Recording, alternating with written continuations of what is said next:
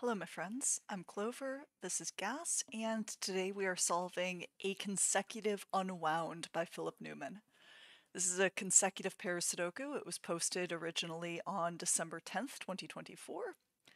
And for consecutive pair Sudoku, we have normal Sudoku rules. So we're placing the digits 1 through 9, once each in each row, each column, and each outlined 3x3 region. And on top of that, we have some white circles in the grid. And digits that are separated by a white circle have to have a difference of exactly 1, like for instance 4 and 5 or 7 and 8, that kind of thing. Not all possible circles have been given. That means there might be other digits elsewhere in the grid that could have a difference of 1 that haven't been marked. And we have this very neat spiral pattern kind of propagating through the grid. And we are going to start right here because there's a 6 in the column already.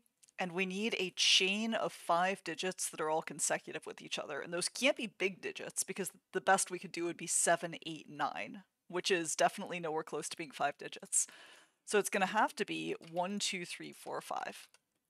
Now we don't know exactly what order that goes in, except that if this was 1, we would have to do 1, 2, 3 in this row, which is not possible because there's a 3 right there already. So that's my 5. And we're going to go in that direction, making these 3 cells 7, 8, and 9. Now 5 could go either 5, 6, 7 or 5, 4, 3. Again, there's a 3 in the row, so this must be 5, 6, 7.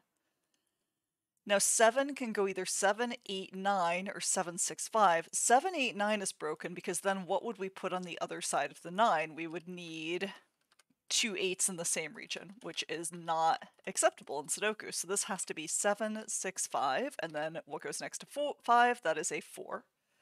This 1 starts a chain of digits that goes 1, 2, 3, 4, 5. And then the 5, because there's a 4 there already, can't count downwards. We can't go 5, 4, 3, 2, 1. That would break that. So we need to go 5, 6, 7, 8, 9, making this digit an 8.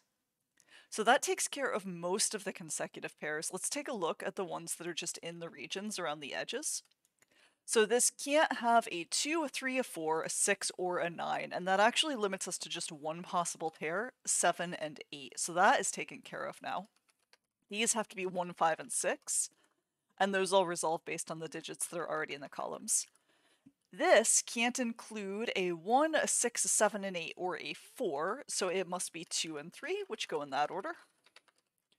And this resolves, again, based on the digits in the columns.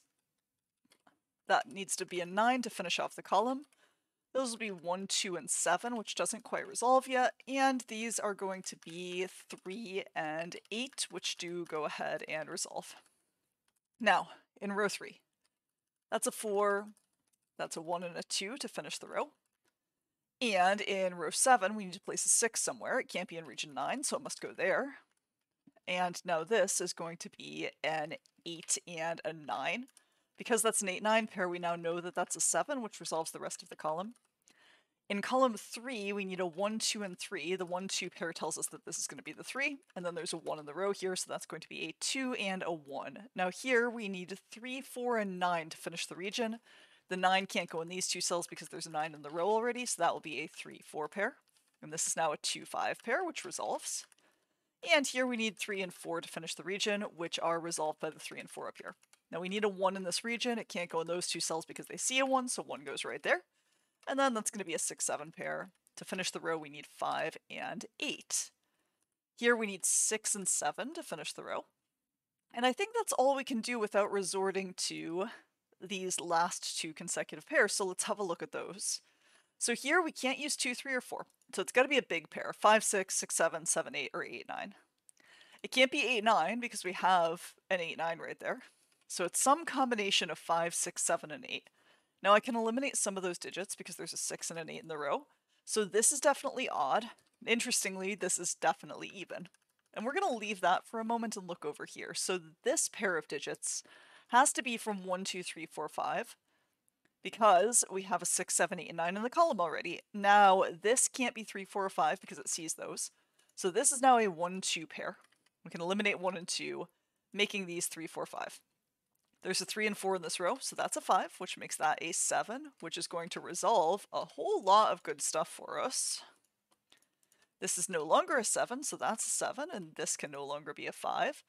Now, a digit from 1 or 2 that's adjacent to or consecutive to a digit from 3 or 4, that has to be 2 and 3.